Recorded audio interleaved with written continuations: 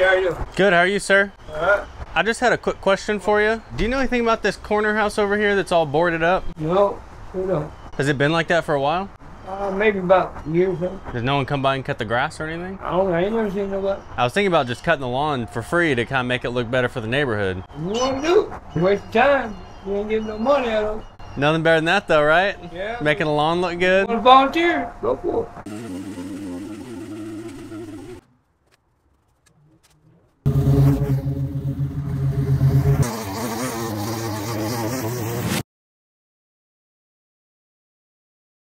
Hey everyone, Spencer here with SB Mowing, and I found this house and thought I would get a little bit more info by knocking on the neighbors' doors just to see what was going on with it. Mostly because it was completely boarded up and the grass was getting crazy overgrown and I knew I could make it look great again. So I went around knocking on all the neighbors' doors and really nobody had much information on it. They just knew that it's been like that for a really long time. There's some homeless people that go and live in there during the winter and start fires on the inside to stay warm, so they just know that it's kind of a fire hazard. They also said it's just the eyesore of the neighborhood because everyone else around here seems to take care of their lawn, but this lawn just grows crazy tall all the time and it never gets cut. So I thought I would mow it down, clean it up, and make it look amazing again, but I really want to find out what actually happened to this house. And while I didn't find any specific information, I found some pictures from about 15 to 20 years ago where the house just looked amazing and there was a family living in it and it looked like they really took care of the place. But for some reason they moved out, either passed away, and nobody's taken over the home since, and it just has gone downhill. And you'll want to be sure to stay till the very end of this video because the before and after pictures are amazing on this one and it looks like a completely different property. And if you haven't done so yet, be sure to go down below and click that subscribe button, as it's really the best way to support this work that I do. I really hope you all enjoyed this video and you have a great rest of your day, a great rest of your week, and don't get poison ivy. SB Mowing, out!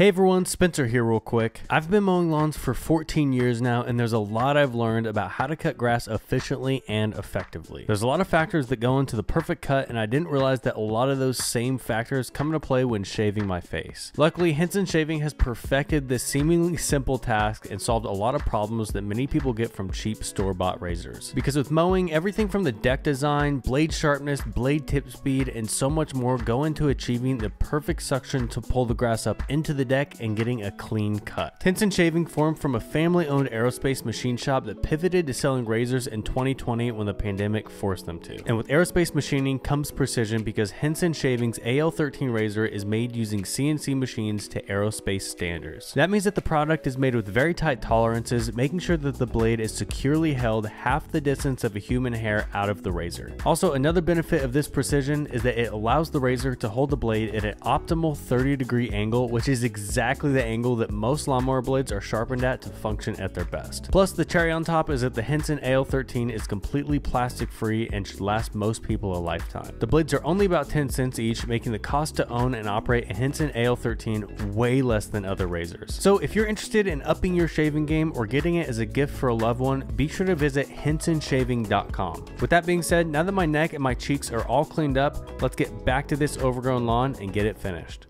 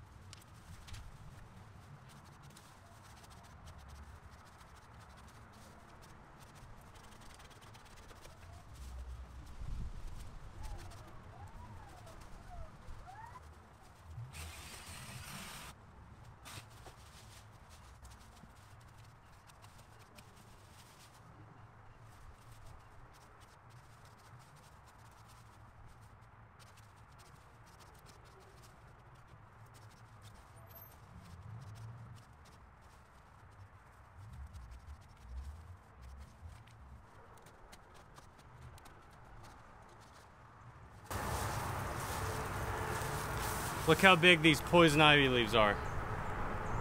That is crazy. And these gloves are definitely getting thrown away after this.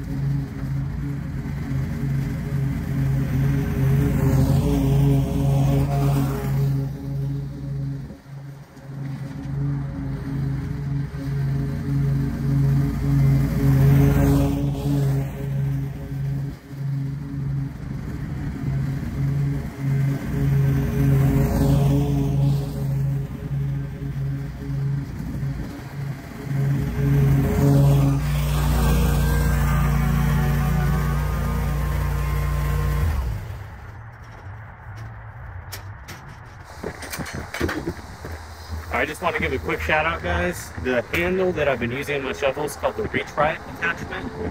It actually attaches to any straight shaft tool like a rake, pressure washer, shovel. No, I'm using on my trimmer. It helps me stay a little bit upright, reach right, and yeah, it just makes my job a little bit easier. So let's get to trimming.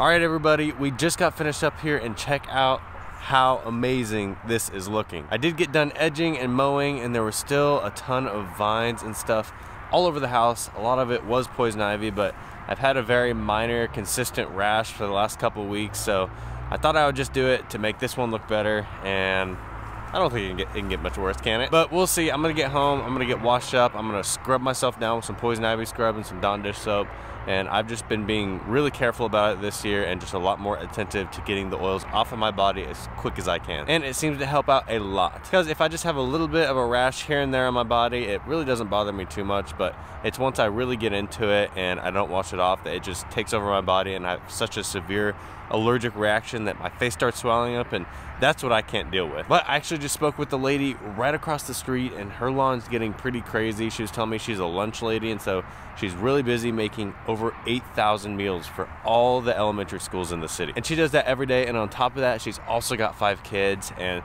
her lawn's getting pretty crazy over there, and she's just got a push mower. She told me she was gonna do it this weekend, but I told her I would do it for free. So stay tuned. I'm gonna come back and take care of hers for next week's video, but I really appreciate you all watching to the very end of this one. It's really the best way to support me and all the work that I do, but if you did want to support me just a little bit further, you can head over to sbmowing.com and grab an SB Mowing t-shirt, SB Mowing hat, or any of my awesome merch like the Lawn Enforcement Officer, I'm Sexy and I Mow It shirt, or anything else on there. But I just really hope you all enjoyed this video, and I hope you have a great rest of your day, a great rest of your week, and we'll see you next Friday.